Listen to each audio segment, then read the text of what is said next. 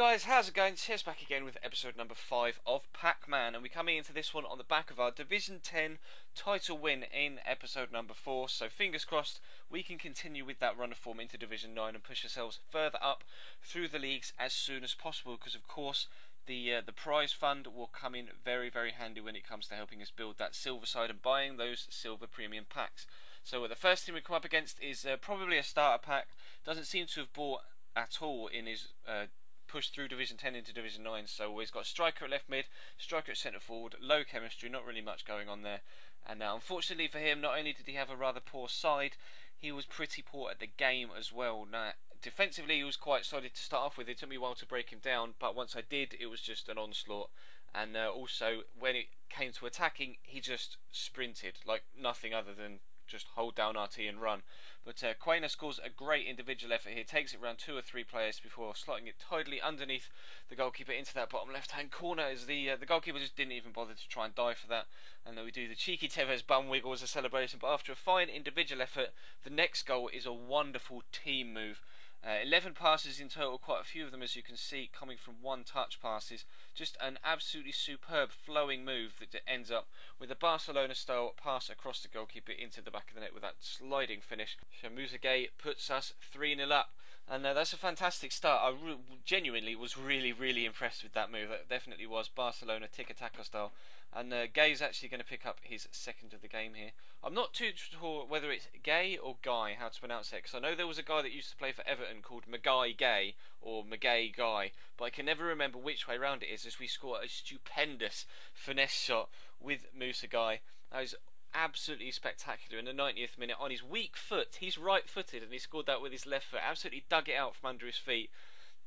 Bend that around the goalkeeper, no chance, and into the back of the net it goes. We take a comfortable 5-0 win, so we're off the mark in Division 9, 3 points to get us going. Fantastic start. We'll take a decent coin haul from it as well. 600 coins from one game will come in very handy as well, and as you can see from the chances and the possession, we were very much in control of that match. So we're 3 points and off the mark, and we need 13 to win the title in this one as opposed to the 12 from Division 10. But we're going to open a silver premium pack as promised in the previous episode. We are going to open one every single episode until we start playing with the silver side, and we're going to pull in this one as the animation flips on. It's a lot slower, the animation this year. It's kind of hard to commentate on it because you're used to going to open a pack and we're going to get, but you have to wait a little bit extra this time. We get Escudero, 88 pace on a left midfielder, Japanese plays for Seoul in the Korean League. Decent actually, 2 other players as well. I was quite chuffed with that. Silver striker that looks like he's going to be quite strong, so he could be decent, and a centre back as well with decent pace and decent defending stats. So we also put a couple of kits, and this kit, this third kit, the FC Zurich kit, that looks really smart.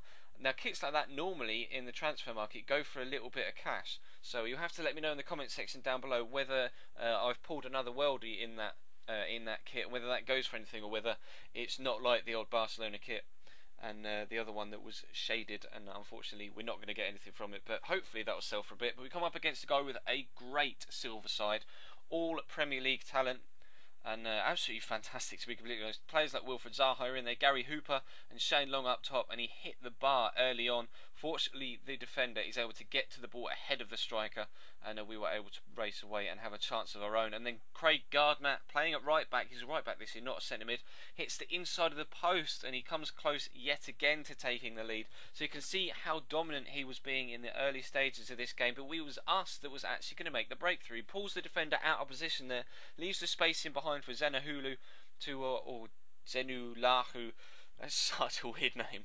Zenulahu to put us 1-0 up. It's an absolutely wonderful chance. So I was absolutely buzzing to go 1-0 up in this, considering how dominant he'd been. And we went in at half time 1-0 up. And completely against the run of play again, straight after half time, we were actually going to make it too. Zenalahu again whips the ball in. It's a poor cross. Villafania is going to pick it up at the back post. He's going to try and find some space. He's going to whip in a cross of his own. Again, it's a poor cross. The defender clears, falls to another defender, doesn't get his pass out of the box sorted properly. Zenalahu has a shot. It's blocked. Another chance for him to clear. Fisa blocks it. He has a shot of his own. Keeper saves it.